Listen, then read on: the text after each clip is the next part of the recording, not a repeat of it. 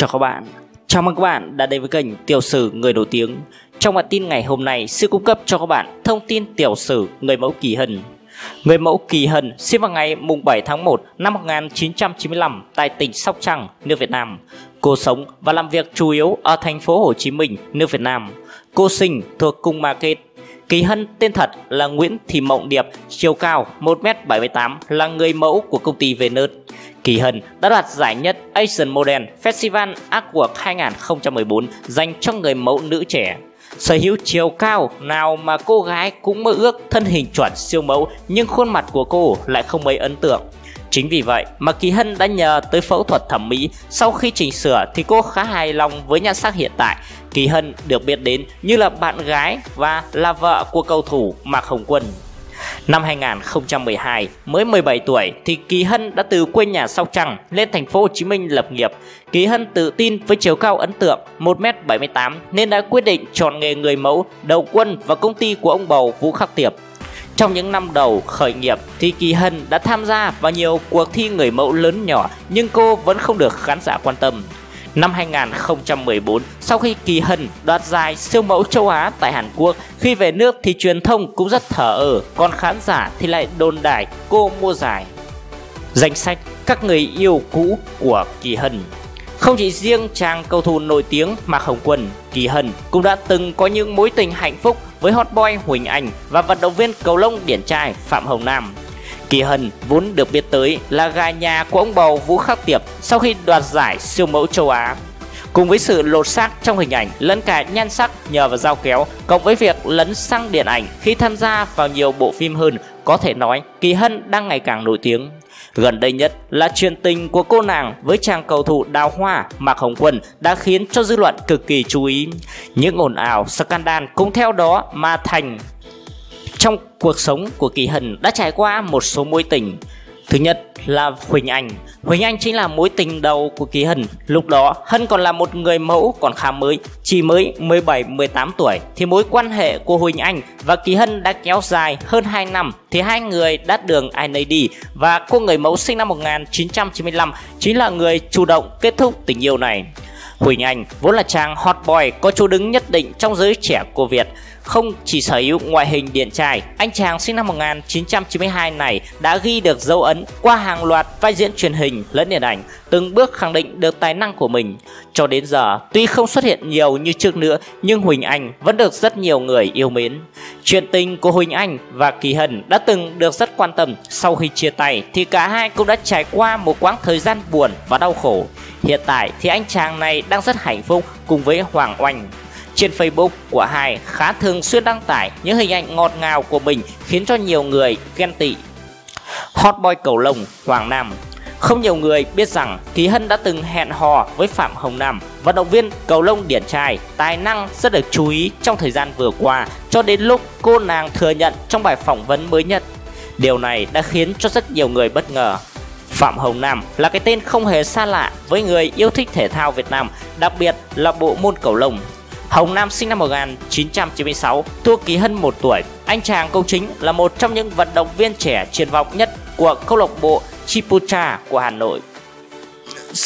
Sở hữu chiều cao 1m83 cùng với gương mặt cực kỳ thu hút, đặc biệt là nụ cười có thể đốn gục mọi cô gái. Nhưng không có gì hiểu khi Hồng Nam được gọi là hot boy cầu lông, sức hút của anh thậm chí còn vượt qua biên giới và được dân mạng Thái Lan hết sức ca ngợi. Chính vì không công khai mối quan hệ này nên hầu như ai cũng ngạc nhiên khi biết Hồng Nam và Kỳ Hân từng tay trong tay, và nhiều người dự đoán có lẽ hai người chỉ có tình cảm thoáng qua và mối quan hệ này không kéo dài. Mạc Hồng Quân chính là người yêu hiện tại và cũng có lẽ là anh trai ồn ào nhất của Kỳ Hân. Trước Kỳ Hân thì Mạc Hồng Quân đã có từng một chuyện tình đẹp với hot girl Likute. Thế nhưng nó lại kết thúc trong ồn ào khi Likute có bầu và anh chàng cầu thủ tuyên bố không chịu trách nhiệm với hai mẹ con hot girl. Tiếp đó thì Mạc Hồng Quân lại tiếp tục bắt gặp có những hình ảnh thân mật với cô nàng Tây Thi ngủ gật, và gần ngay đây nhất Kỳ Hân và Mạc Hồng Quân lại có tin đồn hẹn hò. Lúc mới bắt đầu thì Kỳ Hân không công khai mối quan hệ với Mạc Hồng Quân, cô nàng chỉ chia sẻ những hình ảnh sống status ngọt ngào đầy lấp lửng. Dần dần khi được mọi người hâm mộ phát hiện thì ngày ngày có nhiều bằng chứng cho thấy cả hai đang hẹn hò, thì Kỳ Hân cũng không còn giấu giếm nữa mà thoải mái chia sẻ chuyện tình yêu của mình hơn. Mạc Hồng Quân chính là anh chàng cầu thủ không chỉ gây ấn tượng bởi tài năng của mình trên sân cỏ mà còn sở hữu ngoại hình rất nam tính và điển trai.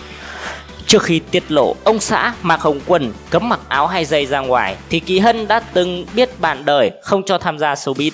Bước vào làng giải trí với vai trò là một người mẫu thì Kỳ Hân sau đó cũng ghi dấu ấn trong lĩnh vực điện ảnh.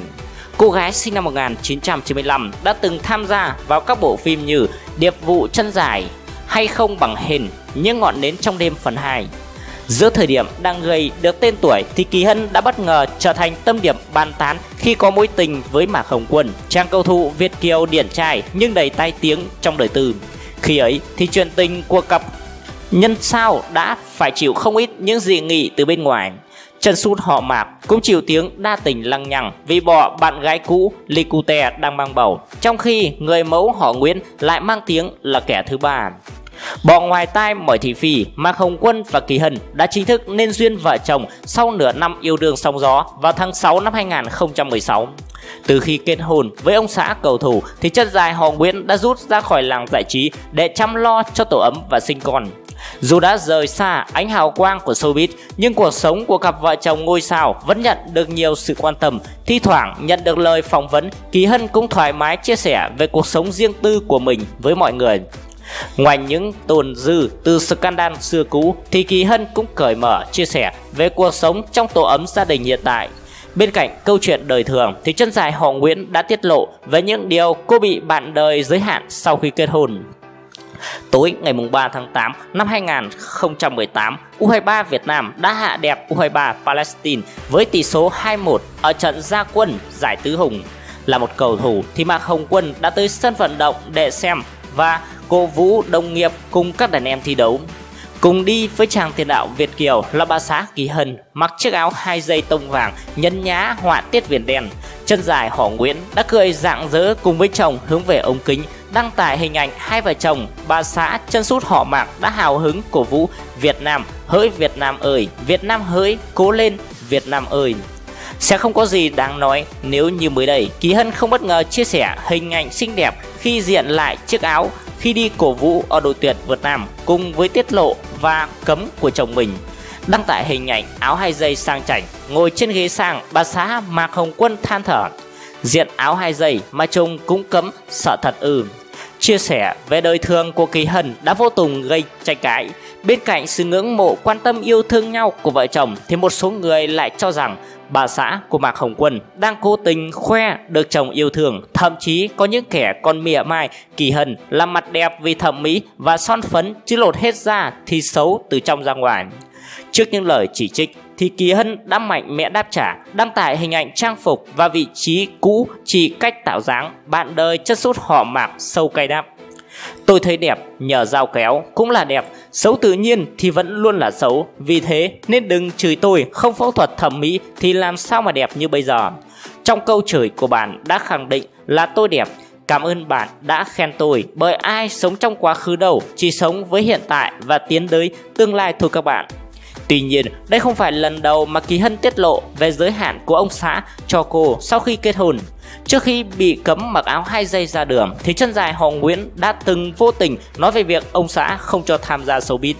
Đến với nhau khi Mạc Hồng Quân vướng scandal tình ái với Licute vì bỏ bạn gái khi đang mang bầu, Kỳ Hân và cuộc tình của cô đã vấp phải sự chỉ trích lớn. Hiện tại đã kết hôn được 2 năm và con trai lớn hơn 1 tuổi, nhưng tổ ấm của cặp tình nhân ngôi sao vẫn không ít tiếng từ bên ngoài.